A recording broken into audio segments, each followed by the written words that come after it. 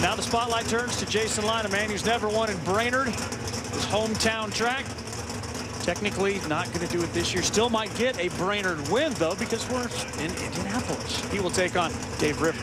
Stat Guy. Dave River, one of the great Cinderella stories in drag racing, but there's been others in recent history. Remember Robert Schwab in Funny Car Denver in 2004, went to the semis, and Don Sasenka in a rain-plagued race at Atlanta 2002 also went to the semis, driving the Mr. Magoo Top Fuel car, Mike. Yeah, that was pretty amazing. And same thing with David River. Car that should not be in the semifinals, has not run the numbers, but yet he is here looking to basically try to capitalize on basically Jason Line mistake, because that's what's going to happen, I think, for Dave River to get the win. Clock struck midnight for the Maquoketa, Iowa driver.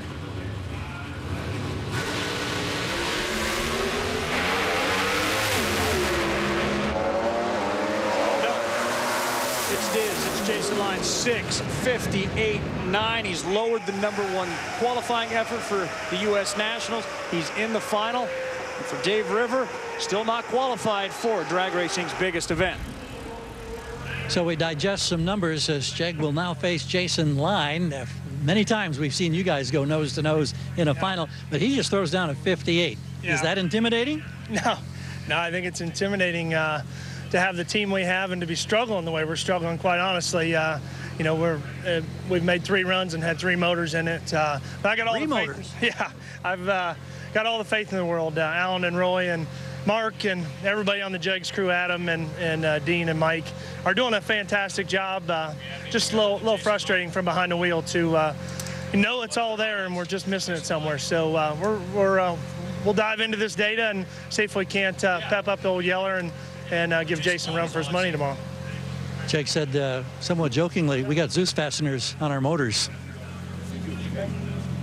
Rob Downing tuning the car for Jason Line. And Rob, it's the age-old Summit versus Jegs in the final for the Brainerd Wally here at Indy. What do you got planned for the final against Jeg? Well, just do the best job we can do. It's a tough deal trying to qualify and race at the same time. So, like I said, just come out and try to make the best run we can make in the morning and see what happens. With Jason, you had kind of a perplexed look on your face. Did you think something was wrong because you threw a 58 at him?